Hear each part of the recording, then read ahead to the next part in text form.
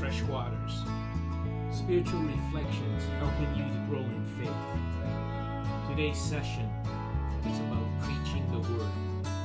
The key concept is that we should always be prepared to preach the Word.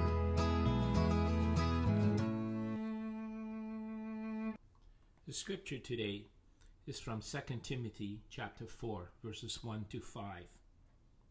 In the presence of God and of Christ Jesus, who will judge the living and the dead, and in view of his appearing and his kingdom, I give you this charge: preach the word, be prepared in season and out of season, correct, rebuke, and encourage with great patience and careful instruction.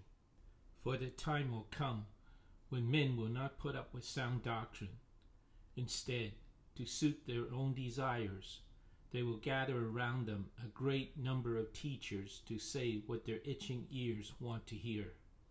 They will turn their ears away from the truth and turn aside to myths.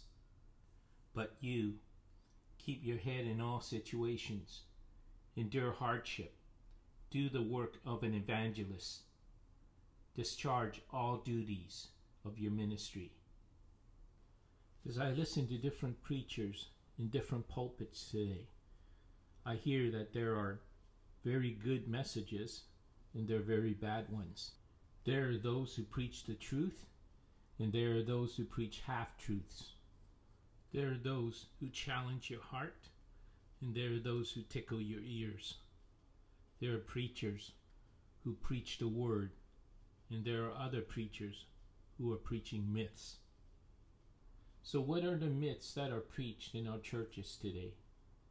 One myth is that we can be Christians without repentance or without following Christ. Another is that God is love and we will all be saved in the end. Another popular myth tells people that spirituality results in material blessing. And there are many other myths that are preached from the pulpit today. We must discern whether the preaching is of God or of man. Is the preaching from the Word of God, or is it just man's pop psychology?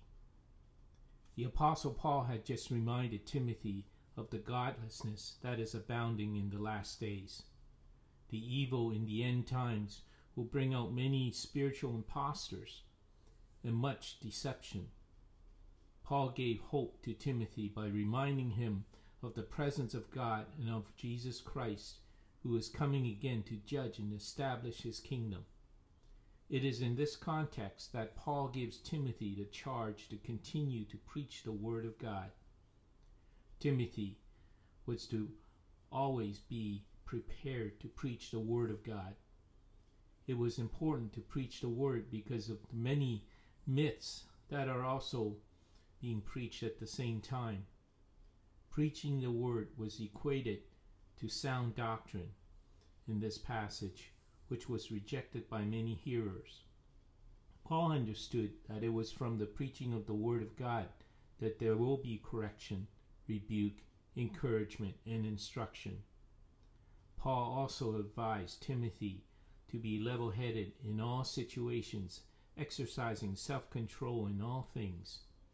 Timothy was to endure the hardships of serving the Lord, do the work of an evangelist, which was to proclaim the gospel through the word, and to fulfill all duties of his ministry. Paul's main concern in Timothy's ministry was that he would preach the word of truth in the midst of all the surrounding deception. Christians today must always be prepared to preach the word.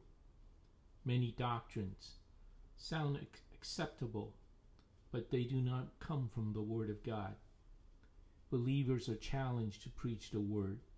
Now, when it comes to preaching, I'm talking about two kinds of preaching. First, there's that preaching from the pulpit that are done usually by pastors and leaders of the church. But then there's a second type of preaching where we just preach the word and it's not behind the pulpit. My mother has preached the word of God everywhere she went, but she has never stepped behind a pulpit whatever kind of preaching that you do, we must preach the Word of God. My prayer for you is that you will always be prepared to preach God's Word and not man's ideas. Just think about it. Are the sermons that you hear a message from God or a message from man? Are you preaching the Word of God to others? Are you always ready to share the Word of God with others?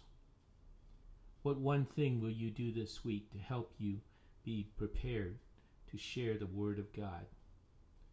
May God bless you in your spiritual journey.